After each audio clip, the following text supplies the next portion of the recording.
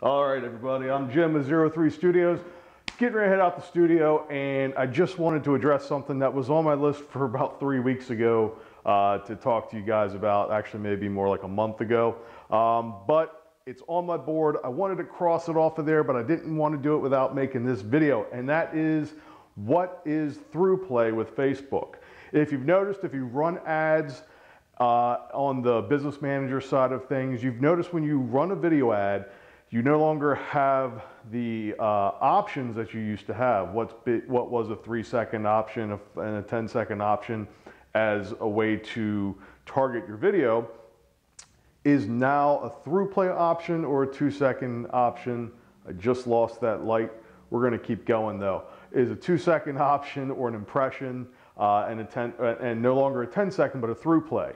Real simple, don't get too alarmed. It sounds like they want you to watch every second of the video all the way to the end. We all want that, and if you watch my videos, you know I talk about 15-second videos all the time. I feel like that is the key length for most of your marketing videos to be, especially when you're trying to get cold audiences. Well, 15 seconds is what measures ThruPlay.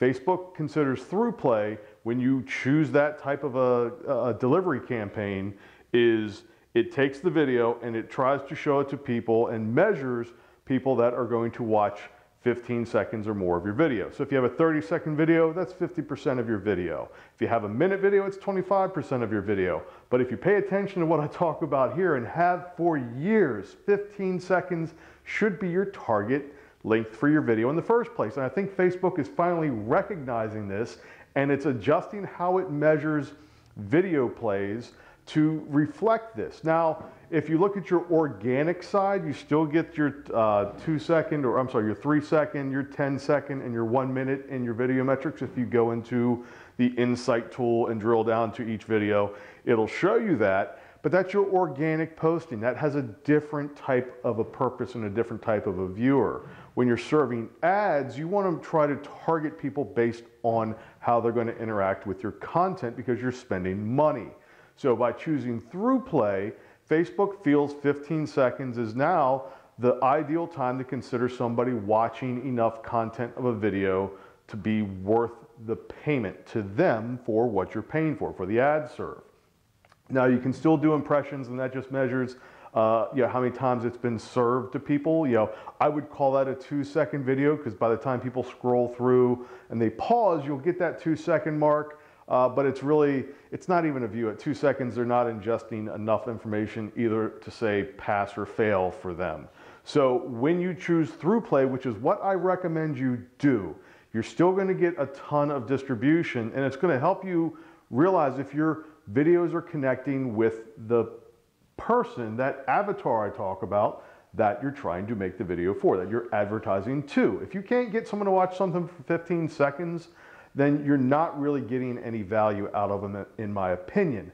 I feel like in that 7-second mark, you can really deliver a lot of value, but if you can get them to that 15-second mark, and especially if you're following my format and making 15-second videos for cold audiences, you are definitely delivering the information. So that's it. That's all you need to worry about. ThruPlay is a 15-second view that's being measured by Facebook. So you choose impression or ThruPlay when you're using your campaign manager to set up your video. It is the default. They are going to push you to the ThruPlay because it does deliver better information on, is this video meeting your audience where you want them to view it? Are you delivering content that will engage them long enough? If you're doing ThruPlay and you see your numbers dive to the bottom, you need to watch my how to make a video for Facebook